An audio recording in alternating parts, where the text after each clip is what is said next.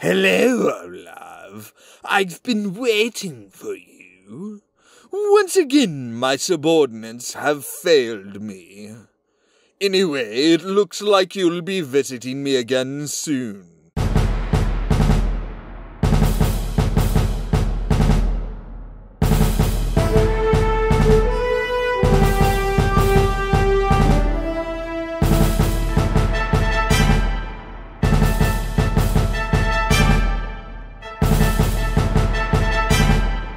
And hello everybody and welcome back to Sierra Saturdays with Let's Play Space Quest 2. I am Ollamh and I will be guiding you hopefully through this without too many deaths, and we'll actually make some pretty good progress. Holy crap. Yeah! Alright, so climb log. Alright. Tie rope to log. Climb rope. So now we come down, and there is this big ugly sucker right there. Now we need to say swing. Press F6 to release grip on rope. Right. But first we have to swing a ways. Basically we want to, when he starts reaching for us, we're good. So, swing, swing, swing, swing, swing, swing. Come on, am I close enough yet? Yes. Now we jump! So yeah, pretty easy. Now, if you keep swinging, eventually he will just catch you. I suppose that was a death that I could have. Alright, now, we are in a dark, dark hole. But we have a glowing gem, so hold gem. Bing! You take out the gem and hold it in your palm. The room is illuminated by its glow. You hear a small shriek and the sound of many footsteps moving away from you. So if we had gone in here without pulling out our glowing gem, oh, okay. We would have, we would have been eaten to death by little bats or monsters or something. The ground disappears. Below your feet disappears. Crap. You tumble down through the darkness. Alright, that's right. Get up, dust yourself off. We're good. We're solid. That entrance was a rather spectacular, and that was a rather spectacular entrance. If I can read, jeez. All systems seem to be intact, though. Huzzah. Now the gem, I think. The dwellers mumble something. Your translator responds with, "Follow us, beanpole." They hurry away. Now, if I get gem. Okay, yes. I thought I saw the gem hanging down there, and it was sitting on the ground. I dropped it like an idiot. Hi, guy. Welcome to our canyon. You look to be from out of town. On behalf of all of us, I would like to thank you for saving our compadre from the hunters. You are welcome to stay in the canyon as long as you like. When you are ready to leave, simply say the word and my assistants will show you the only way out for being your size. When you leave, however, we must seal the exit behind you for our own protection. Goodbye and good luck. Alright, so I'm going to save, and, critters. We'll save it as critters. Now, here's a dumb thing to do. Now, literally, you have to say, we could say move rock. You are not constructed in a manner that will allow you to do anything with with the boulders. You might get those little pink guys to move them. So we literally have to say the word. And boom, they push the rock away. Now, if we didn't pick up the gem, we'd be screwed. So we say hold gem in mouth. So now we're like, better. Not a great deal better, but better. And you are literally holding that glowing gem in your mouth. I don't want to know how Roger managed to get the skills to open his mouth wide enough for a big glowing gem to stick in his mouth, but yes, he is holding it in his mouth. So now we have to crawl through these caves, and I do not remember how the hell to get out of here, so this may take a little while. Let's try over here. Let's try down. Okay, let's keep going over then. And down?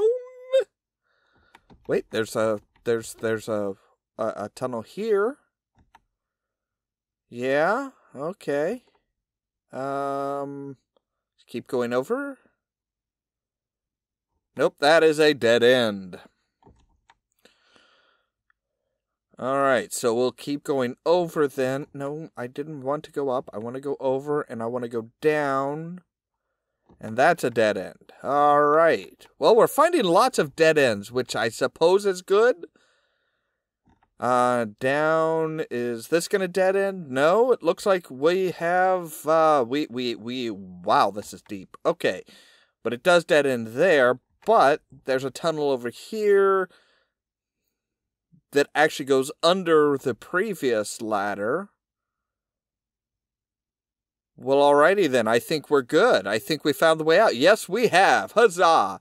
You have an opportunity to stand and spare your tender knees. The crystal clear water gives off a gentle glow in abundance as it is able to light the room. You take the glowing gem from between your aching jaws. You notice it is overly moist as you slip it back into your pocket. Alrighty. Roger, we were really just supposed to hold it. We were not supposed to suck on it, but, you know, whatever you do, that's kind of your thing. We're gonna save again. And I think we just have to dive in and swim through. And I don't know which way we're supposed to go. We will try the left tunnel? I don't know. This does not look right. And I can't do anything. I am stuck. I am caught in the current. Excuse me. Ah! Splat. That is not a word you ever want to hear associated with yourself, is splat. After careening off a pair of rock outcroppings, you find a final resting place at the base of the falls. Oh, great. Another death on the death counter. Thank you. So, yes, obviously we want to go in the right tunnel. Whoosh. And we should probably... As you enter another of the mysterious subterranean chambers, you realize that the water is now racing towards a giant whirlpool in the middle of the area. You are caught in the strong current, powerless to alter your course. Now, see, this one, they try and make it sound like evil and oh, goodness, you're doomed! Doomed, I tell you! But notice the other one that actually was doomed, they didn't say anything. Your body is sucked down until finally you are able to resist no more and must yield to the overwhelming force. This game is really kind of creeping me out now, because, I mean, first we were sucking on a glowing gem, and now we must yield to an overwhelming force. And ploosh! We are safe and sound. Jeez, that was quite a trip. Peering around, you find yourself back in open air again. Yay! Alright. Pool. So, now we are trapped. But, we have, let's look at Whistle. Whistle is usual looking, okay? Now, if we blow Whistle, you give the whistle a toot, it makes an odd sound. You hear an incredible whirring and grinding sound coming from the north. Suddenly, a Labian terror beast buzzes into the room like a tornado. He looks like he could do as much damage.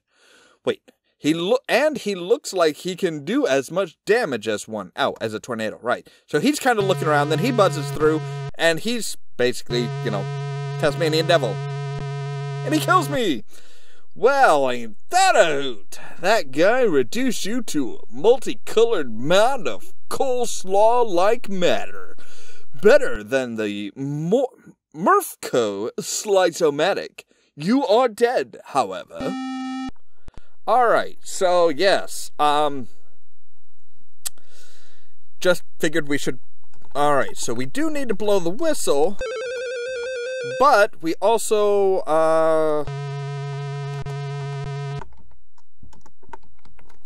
throw a puzzle. You chuck the Cubix Room puzzle over to the beast. Huh?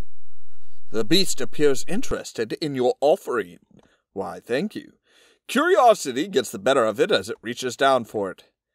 He seems quite perplexed by the puzzling plastic polyhedron. Thank you for the alliteration, you jackasses. I hate that.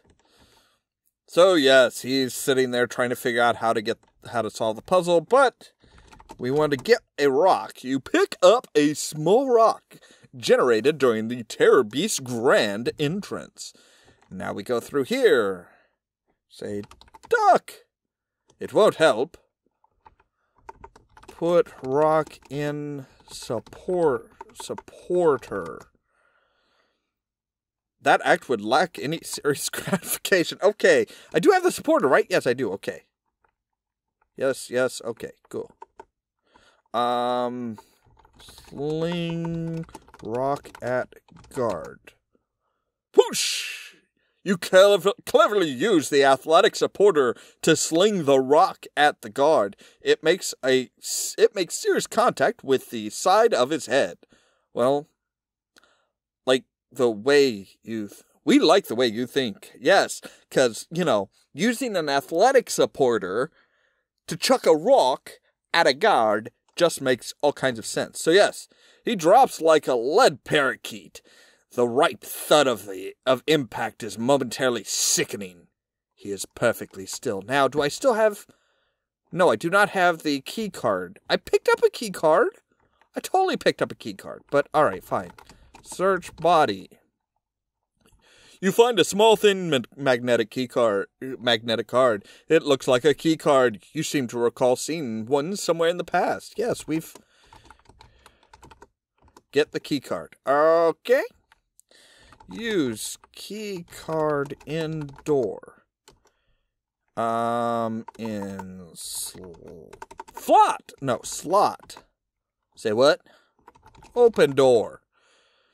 Okay, there's put key card in slot. You slide the key card into the slot and then remove it. Huzzah! As soon as the elevator door closes behind you, the platform on which you rest begins to rise. Woot! Get in pod. Alright, look at controls? Everything looks automatic. The panel is loaded with clusters of system status indicators. There's a power button, an attitude button, and an ascend thruster button. Push power. Now, I am going to save this because this is always kind of a tricky one. Pull throttle. There is no horizontal control until minimum altitude has been achieved. Okay, look at buttons. Push, push attitude. Look at controls. Power and altitude dial and ascend thruster button. Push thruster button. Alright, The shuttle begins to vibrate as the ascent thrusters ignite. Now, if we say, okay, I think we're on the right path here. But if we say push throttle, pull throttle, okay, turn knob.